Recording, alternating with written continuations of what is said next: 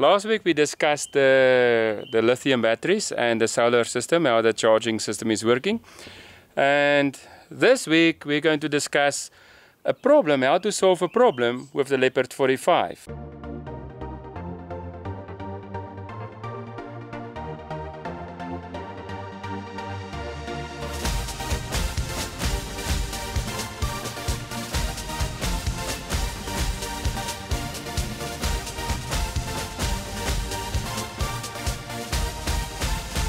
One advantage of having a broken arm, I don't need to carry stuff. So this week we're going to do the episode here while we're doing a braai. So we're going to try and make you guys jealous. So we will see how this braai thing is working. Okay, Pietro, what was the problem with the Leopard 45 when you were standing at the helm? Yeah, when I was standing, I was first of all sitting at the helm, and then I stood up, and then I stood on the crossbar, and nothing worked. I just couldn't see the front port side peak or the aft. There's going to be a problem if I have to dock on that side of the boat.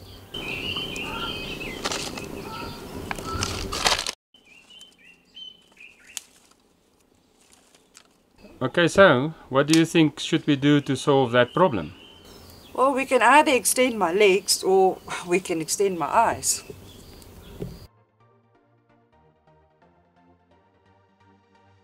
So let's rather extend my eyes with a camera facing downward. Okay, so we need to look for a camera, but I think it should be a special camera. Yeah, I think it should be weather resistant, salt resistant, water resistant. Have you researched any cameras? Yeah, there was a Garmin as well, which we were quite set on, but then we we came onto the website of the FLIR, and that seems to be the one that we're going to go with. The one that is actually coming with the Axiom Pros. If you go to the Ray Marine site, they redirect you to a FLIR site, to FLIR.com, which means forward-looking infrared cameras. And that seemed like a very good option.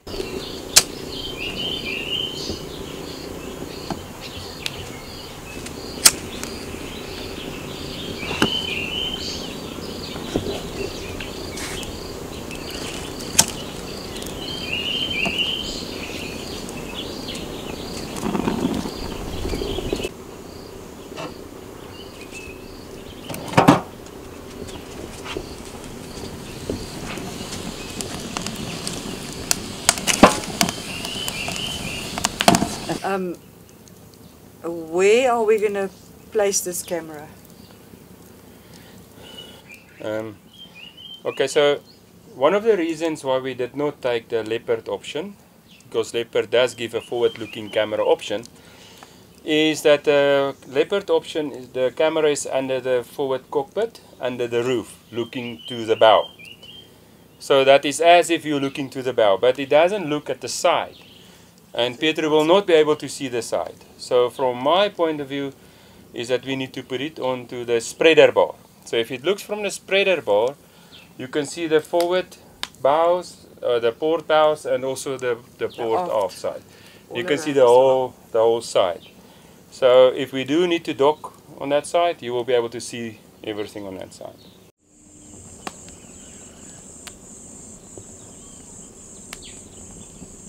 The other option we're looking at is the FLIR option, as we mentioned. So FLIR stands for forward-looking infrared camera.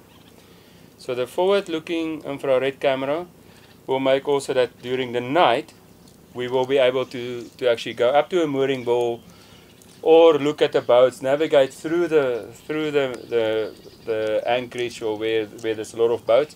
You can still go through there and you can still see. So you can actually go straight up to the mooring ball. No excuses, you cannot miss the mooring ball.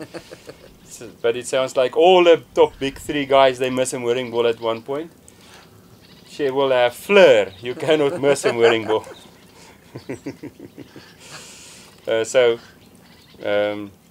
But if the top guys can miss it, I think... I need to make at least one mistake. I think we're going to make plenty of mistakes. So we can actually then look at the camera. So from our side, we want a camera that can also then look forward to look at the bay or the anchorage. For that we actually looked at two options, the M300. So if you go to the Ray Marine site, you go to options and you look at cameras. It actually automatically routing you to the FLIR.com site. And on the FLIR.com site there's two options, the M200 and the M300. The difference, besides the $1,000 difference between the 200 and the 300, is that the 300 can turn 360. So if we're going to make the 360 one, then we can actually also have the camera looking at the back or at the front or at the side. So we can actually see if any other vehicles is approaching us. And I think Delos would have been excellent when they were stealing the dinghy, when a guy was trying to steal the dinghy. You can then use this camera to actually see everything around you and you know exactly where the potential thief was. Another thing about the infrared is the man overboard. Yes, that's a very good point. Almost forgot about that one. So according to the FLIR, that M200 and M300 FLIR camera, you can see a man in the water for up to 450 meters. I know it's not, it's maybe far and you can go very fast, very far with a sailboat. But if there's a man overboard, even during daylight, you can see the man in the water very good. As if ultra-red. Because you can actually see the person and it will show you. So it actually makes a little spot there and you can actually see the person. And that's also another good reason to put it onto the spreader bar, because then you can see very far. So I think that is actually one of a very good reason to pay the extra $1,000 bucks. So that if you do have man overboard situation, this one can very quickly spot a heated object in the water, because the person will be much warmer than the surrounding water, and this is why it can pick it up so quickly. First Patreon, Gidres. Gidres, cheers, yes. We built a boat, me and Gidres. We actually built a wooden boat called Savannah. Cheers, Gidres. There's 5 double USB ports all over the boat, strategically placed. But Frick has a problem with them. Yeah, the problem with the USB, the one that I come, is a USB 2 standard, which is not a problem for the normal charging things, but lately, like you might have seen the Garmin, the GoPro, the new GoPros, the new cell phones, all the new electronics is coming out with a USB-C charging port, which is actually a super fast charge port. So it can actually charge your phone within 20 minutes from 0 to full. But it means that needs to go from 1.5 amps or 3 amperes at 5 volt. So it is a very different charger that you will need then for that. So I think at least the 2 saloon ones that is there. So we will have 4 super fast charging. So don't get confused by fast charger, which is like an iPhone. That's not fast charging. Fast charging is really from 0 to 100% in something like 20 minutes. Okay, 220, there's a couple of 220 points on the boat as well, but in the forward peak, where we're going to put our washing machine, we're going to need an extra point there. And then in the aft saloon, we're going to have a little camping fridge freezer and a high pressure hose, so we might put a double one underneath the bunk there at the back. And in the main saloon as well, we're going to have an overhead projector that we need to, well, it's going to be forward facing, but we need a plug there for that one as well, with a bracket. Just a little correction there. Oh. It's aft cockpit. I said saloon. Yeah, we're still learning all these terminologies. No. But we need to get it right before we write the exam. Sorry about that one, yeah. Okay. So I normally travel, I've been working already in 24 different countries and lived in 24 different post-conflict countries, by the way.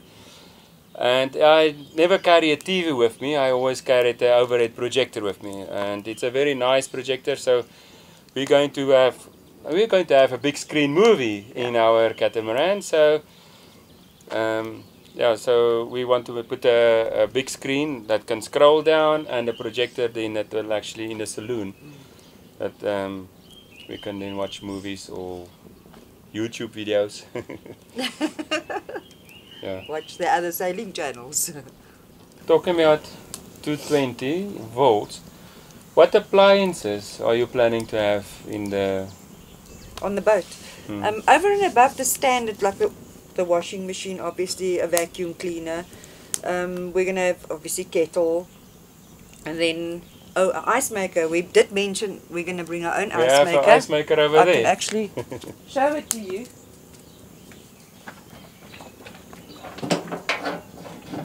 So it's nice and portable. It doesn't take up a lot of counter space, and it works like a charm. And then we're going to have a bread maker and a microwave. I think I've covered them all. All the basic big appliances. Oh, and a pressure cooker. The two of us. That's not a 220 volt. I hope not a pressure cooker is working on 220 volt. It does. What? A plug-in. We're going to get an electrical one, not one on a stovetop one. We're going to plug it in. It's an electrical pressure cooker. I think we need bigger batteries. He doesn't like green stuff, but he loves soup. So I'm going to be making lots of veggie soup and stuff so that he can get all his nutrition in. Then he won't break bones so easily.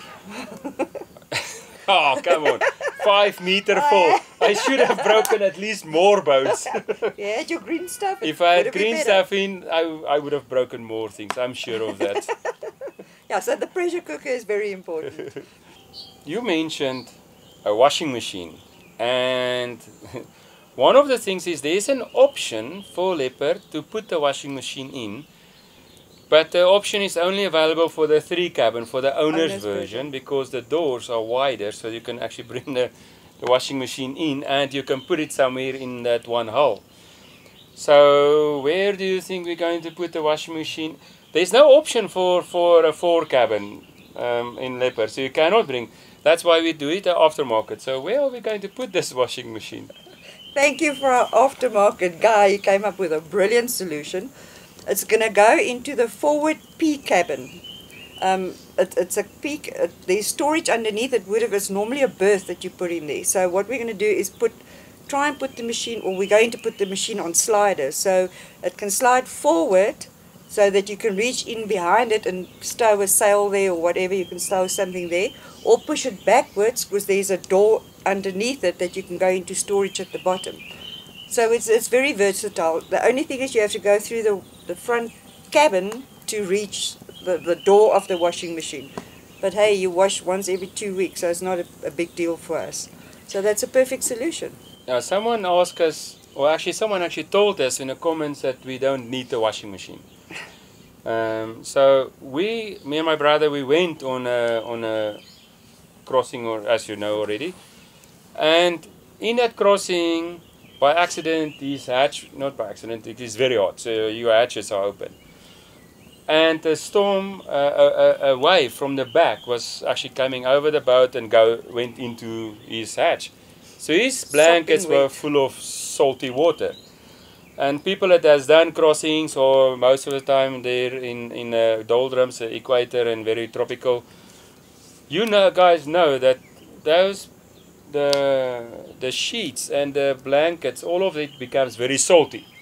So the salt you need to wash off. You cannot wash it with salt water and hang it out, because the breeze is full of salt. Everything is just salty. If you've done this ocean crossing, you would know what we're talking about. Everything is just salty. And what if we're going to go extreme cold as well? We can't hang the stuff out to dry. Yeah, it will frozen. It's going to freeze. We have broken sheets. Yeah, it's true. So the tumble dryer there is going to be very serious as well. So we will also show you guys, I think, practical terms what we talk about. And that same room, laundry room, if you can call it like that, will also become the workshop room. So we will show you in aftermarket how the workshop thing will work. So we have got great plans for the workshop. So that little door is not such a big deal. Yeah, it's not that big deal. So you're going to be able to reach it. That is for the next episode.